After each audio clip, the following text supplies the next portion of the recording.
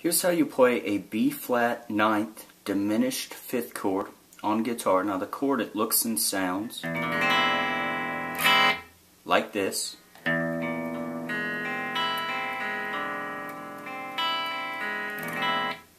And what we're going to do is we're going to put our first finger on the first fret of the fifth string, and our second and third fingers are going to go on the first fret of the second and third string.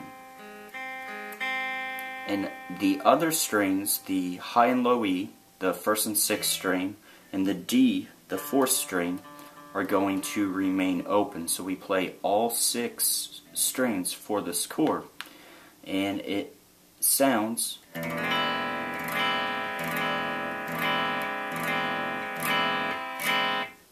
like this.